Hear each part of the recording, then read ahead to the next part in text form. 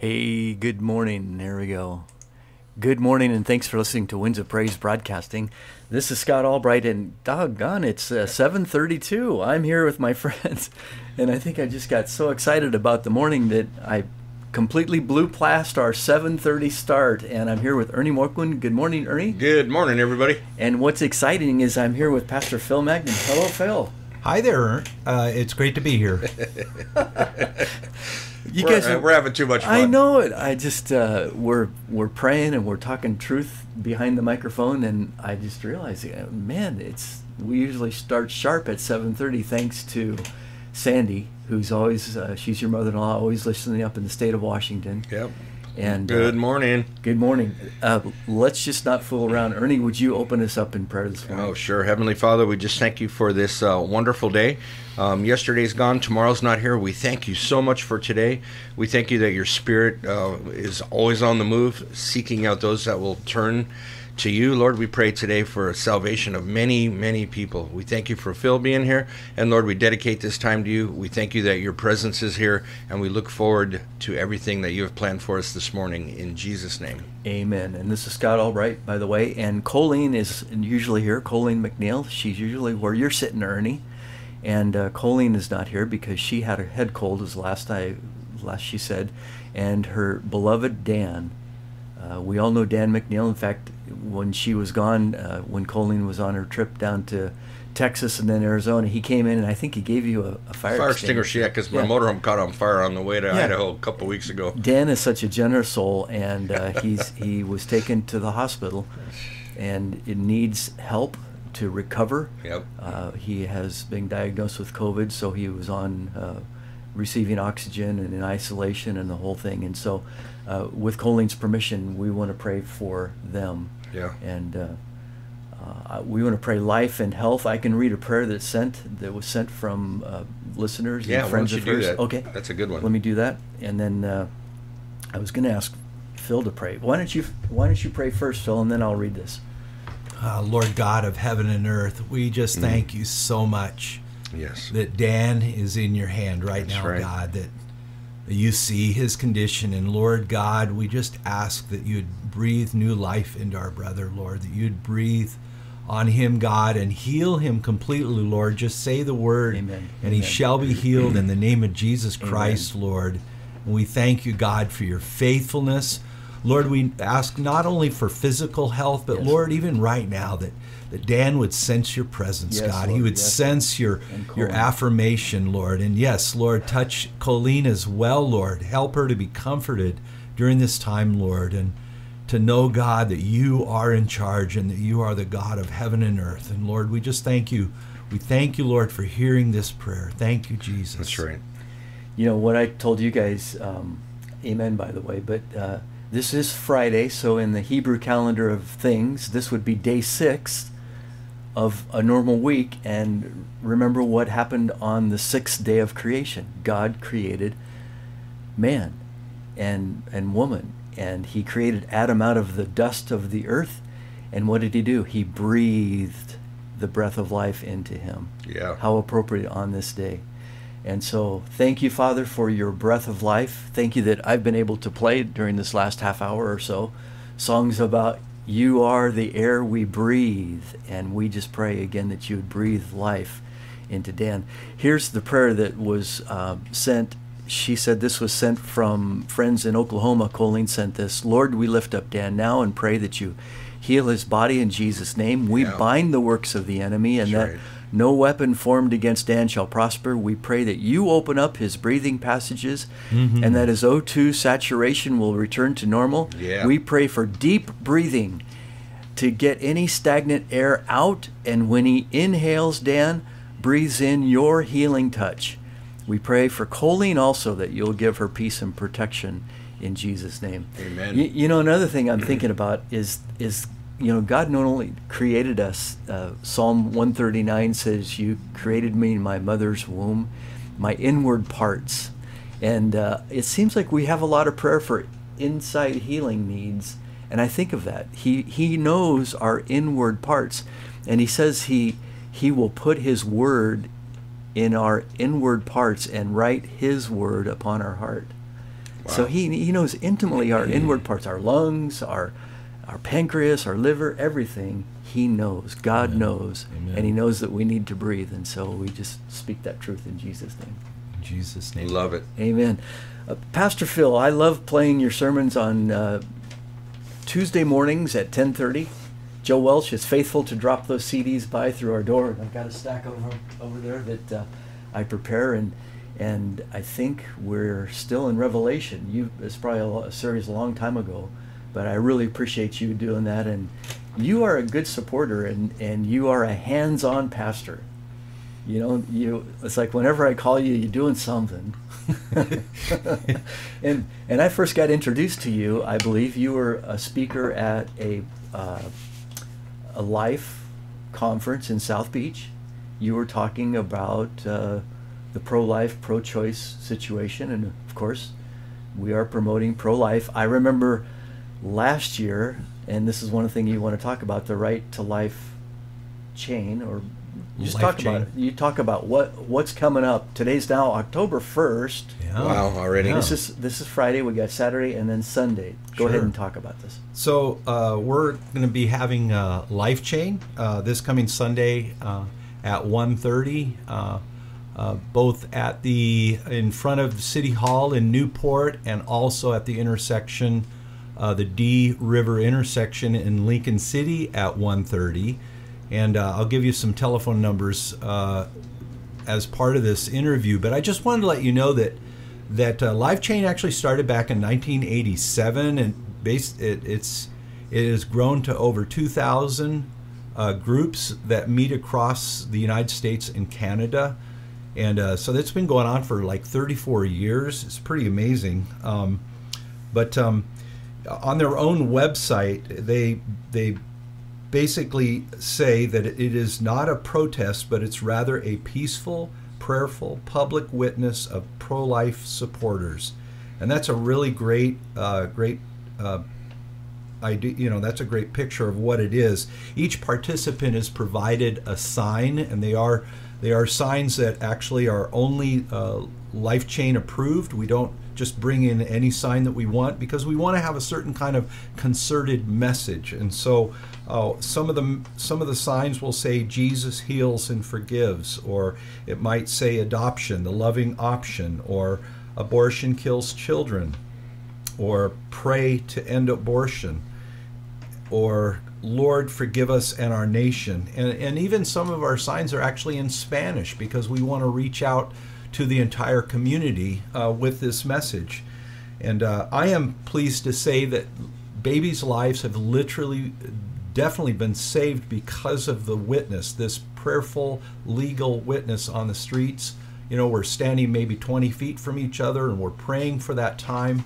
And babies' lives have been saved because women who've already been slated for abortion the following day see the signs, and it reminds them of the value of the life of their own child. And I can't stress how important it is for churches, every single church, to be committed to help women who are in crisis, to be that spiritual, emotional support for them, to challenge the dads to be providers and protectors instead of being absent, instead of abandoning their girlfriends or their wives in their moment of need. There is no question how much Jesus values children. That's right. The fact that children are even conceived at all is God's vote for life. It is God's desire that we would have children in our families, and to love them and to raise them up in the Lord. And it's so tragic that 10,000 children every year in Oregon lose their lives by abortion. And that's not even including the use of abortifacient drugs like RU-486, which end the child's life at an early term. And so you can. It's just a sad fact that every hour of every day in Oregon, every hour a child loses their life. A child that won't be able to see the sunshine, they won't know what it means to smile, they won't know what it means to enjoy the love of their parents and the world around them, And I get it. I totally get it. People will say, well, there's too many people in the world, or there's, that child will probably live a life of suffering and difficulty. I got news for you. It has everything to do with what we do with children. It has nothing to do with the child. The child should not be. The child should not be attacked or killed or thrown away because we're unwilling to provide a life for them in this world that's loving and caring. And it's about the way we view children. It's not, the problem isn't the child, the problem is us. And we need to repent. We need to turn away from a culture of death and turn to a culture of life. Mm-hmm. Yeah. Amen. That's Pastor Phil Magnan. This morning you're listening to Winds of Praise Broadcasting. And again, the life chain happening on Sunday. It is not a time of screaming protest. I've been at a number of them, and it's actually a pretty holy moment. And I believe it was just last year, Phil, that you were here in Newport, and you had your hat on, and we all had masks on. And I remember looking at you as you, I think, opened the event in prayer on the city steps, the city hall, and I'm thinking, that guy looks like Phil Magnan. That's what I'm thinking. But no, he's up in Lincoln City, so I didn't say anything to you, and we ended up standing, 60 feet away from each other. And we still didn't even know until you sent me a picture and you said, "Was this you?" I go, "Yeah, that was me." Yeah, last year we decided to have the life chain. The folks even from Lincoln City came down here to Newport. We joined together, and it was a great time. There was a great showing of support, and it was such a good time together. And we had opportunity just to be able, even just to worship God, to be able to talk to people, to be able to. It was just such a good vibe. And I agree with you, Scott. No, none of our people are yelling or anything. We are very much admonished. All of us are admonished to be very gracious with people. Yeah. And even when people are yelling at us or flipping us off or whatever, that we're just, God bless you, and we just focus on the children. We focus on women who are going to be facing this. I mean, there's like 40% of the women that get abortions were actually pressured by their boyfriend or even their grandparents, or they're in a really untenable situation, and so we really want to be a voice for them even on the streets. And we know it's a very delicate issue. As a matter of fact, we're putting together the Winds of Praise post. It should go to the printer today, but recommended by you. The writer is Susan Swanson. I don't know if that's her last name. I don't have it in front of me. But she's from Walport, and she's writing on this perspective. She's experienced the pain of going through this type of a thing. Yes. So look for that in the new Winds of Praise post, and it'll be online. I'm glad you brought that up, Scott, because there are a lot of women in our county that are wounded by the abortion procedure, and by that going through that whole thing. And on the average, most women will not realize what they've done until like 5 years later, and it hits them like a ton of bricks. Well, I remember years ago, I was in the Netherlands, and we actually went to The Hague, and we handed out 1,000 affidavits to each of the departments of their government, of the Netherlands government. We handed out 1,000 affidavits of women swearing that they had been harmed in some manner because of abortion, because of the abortion procedure. And it was very powerful, and we even were able to deliver that little packet of 1,000 pages to the king and queen. Oh my. So it's really, really important that our government understand that this isn't just a political issue. It's a moral issue. It's a spiritual issue. Right. And it's an emotional issue, and we totally get that. And we're not here to throw stones at women. No, not at all. We're just here to say, can we just stop and take a breath, and can we not give, can we not say, hey, there's a better alternative to abortion. We can do better than abortion. Well, I was a few weeks ago when we were up in Idaho, Dr. Welch and I went on that discussion, and he made me realize that we're so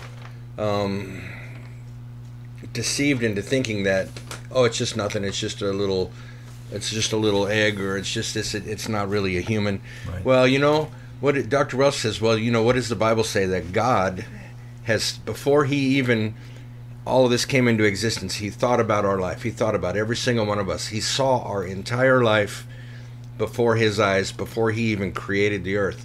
And every single one of these little babies is not a nothing in God's sight. Every single one of these little babies has a full life. Whatever their life is already played out in God's mind, and that child is being, like Phil was just praying earlier and saying earlier, that child is being. It's a child that has a full life ahead of it. Well, it's not a nothing. It's not just a little blob or a. Well, what do we say when a child is struck by a car at 4 years of age? They had so much more life to live. Yeah. They had such potential, right? Yeah. It's no different than the child in the point. womb. That's very right. And that each child should not be discriminated based upon their size or their level of development or the environment in which they live, which is the womb, or even the degree of dependency. They don't deserve to be because murdered, we're killed. No child.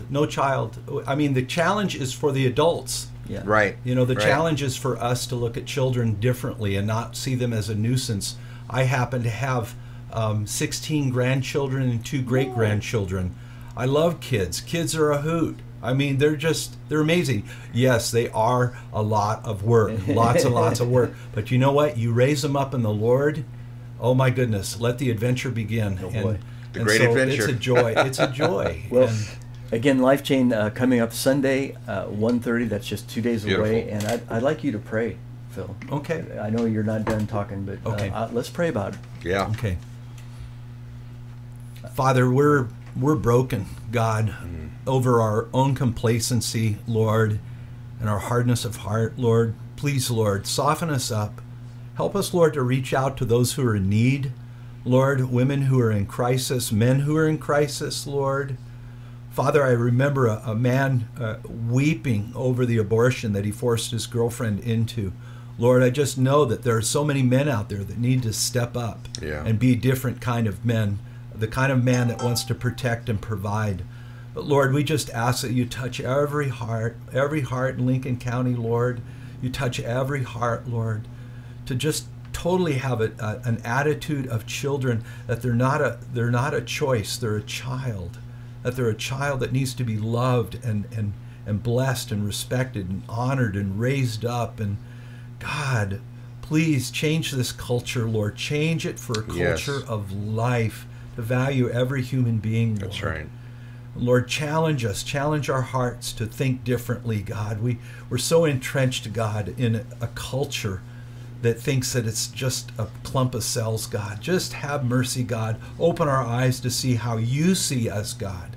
That we're not just a clump of cells. We're made in the image, your image, Father. We're made in your image, Lord God. Have mercy. Yes. Have mercy on our land, Lord. Change the hearts of politicians. Change the hearts of schools. Change the hearts of families, God. Have mercy, O Lord. Yes. Have mercy, O Lord. Thank you. Amen. Amen. Thank you, Pastor Phil. Magnan, you want to keep, there was 2 things you wanted to talk about. Yes. One thing I wanted to definitely give out is the telephone numbers of those who are coordinating both Newport and Lincoln City. And so for Newport, Susan Morrison, you can reach her at 541-351-1989. Once again, Susan Morrison, she's coordinating folks here in Newport to be in front of the City Hall there at 1:30 this Sunday. Her telephone number is 541-351-1989. And then for those of you who are interested in joining us in Lincoln City, Rosemarie Leday, she can be reached at 360-281-3566. That number again is 360-281-3566. And just want to say, hey guys, if you've never been to a life chain, it will change your own life. It's publicly standing up for those who cannot speak for themselves. Yeah, that's great. I got 2 more grandbabies on the way. My middle daughter is going to have her first little girl coming up here in sometime, probably another couple weeks. And then my son, they got number 2 on the way. So by the end of the year, I'll have 5 grandkids. Wow. Yeah. What fun. I'm so excited. I like to say lots of moving pieces. Yeah. Yeah, Yep. I wish we were a little closer. They're all down in California, but that's all right. All right. Yeah. We are, Scott, I'm so glad that you're allowing this kind of message even to be on the radio, because I understand it's controversial, and I know for a fact that people have strong feelings on both sides. I think sometimes we have to step back and really think about, okay, what is our identity as human beings? That we're made in the image of God. Yes. And that's what gives us value. That's the big deal. I mean, if you look in Genesis 9:6, it says, whoever sheds man's blood shall by man his blood be shed, for in the image of God did he create him. And so Right. the idea is that the reason why God puts value on human life is because we're very different. We're a different kind of creation. We're actually made in the image of God. And so that actually reflects in the way we treat others. And so we love our neighbor as ourselves. We do unto others as we have done unto us. My own faith in Christ is informed by that view that we're all made in God's image. So I meet someone that I completely disagree with. I meet someone who hates my guts. I meet someone who has done me wrong, and I still have to love them. Right. I still have to want to do good to them. I still want to see their lives changed by Christ. Yes. God has not called us to be occupied with people's failures. He's called us to be occupied with the message that will change their life. And so it's so important that we understand that in this abortion debate, that we give people a chance, people that are strongly pro-choice, we allow them to explain why they believe what they believe. But I think it's important for us to ask them some probing questions. Did you ever think that there might be a slippery slope that's connected with this? That if we get rid of those in our lives that are inconvenient or expensive or seem to be in the way of our own personal plans, if that's the reason why we get rid of people, is that right? Is that really the right way? Because what does that mean? That means we end up getting, that's making an argument for genocide, and that's what we have on our hands right now. Then we talk about old people, and then the homeless. Yeah, and before people. you know it, you get rid of anybody that you really don't like, people that you don't agree with on the political spectrum, Right. And God has called us to love lavishly. Yes.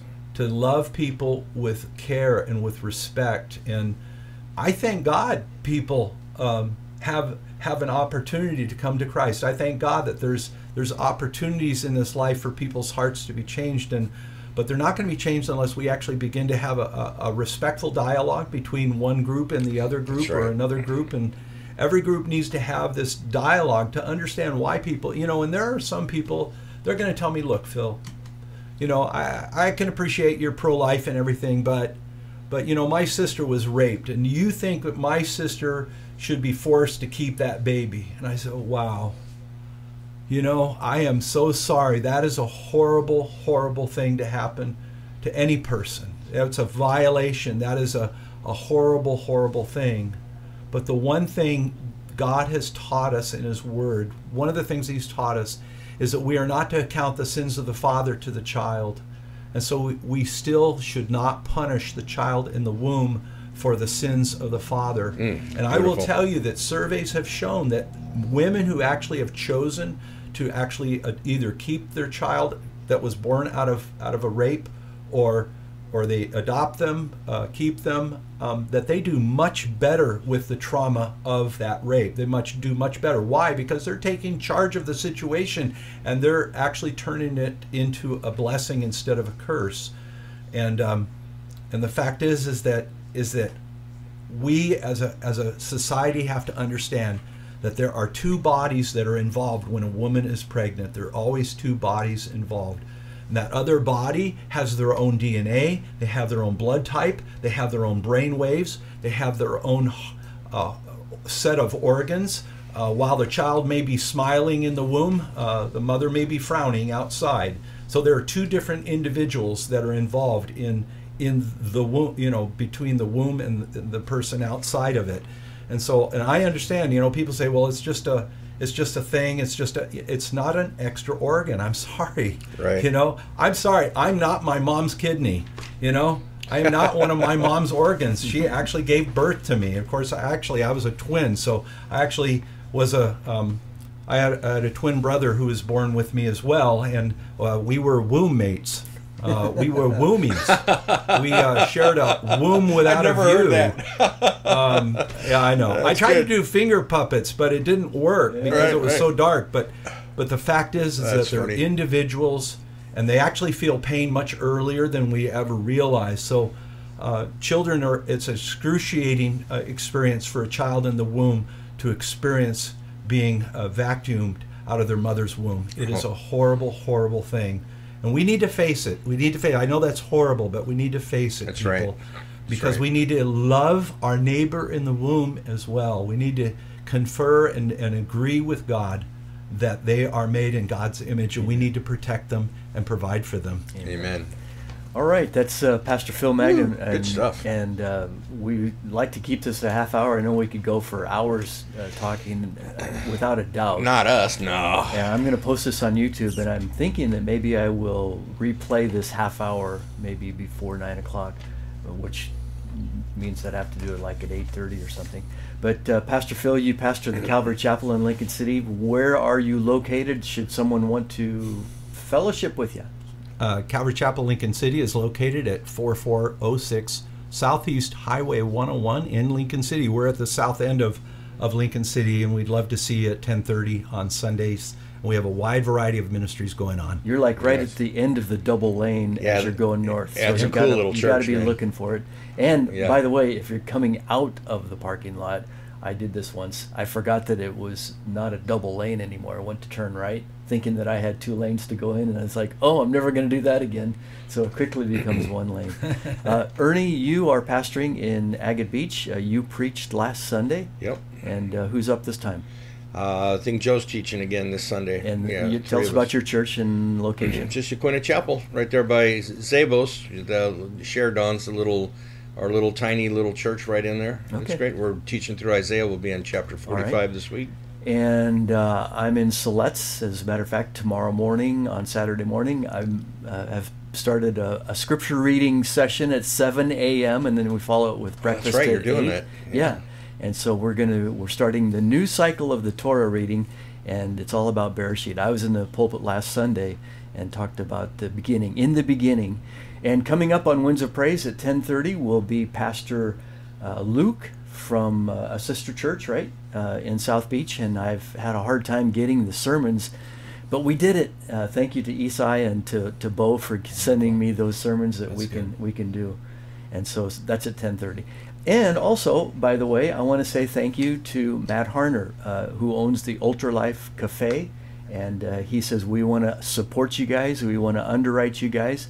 And my idea was maybe he could, be the sponsor of the 8 o'clock hour. And he wasn't concerned about all the details. But Ultralife, there's a little coffee shop next to us. There's one in Nye Beach. Toledo was shut down because of all the stuff that was going on, but they're going to reopen.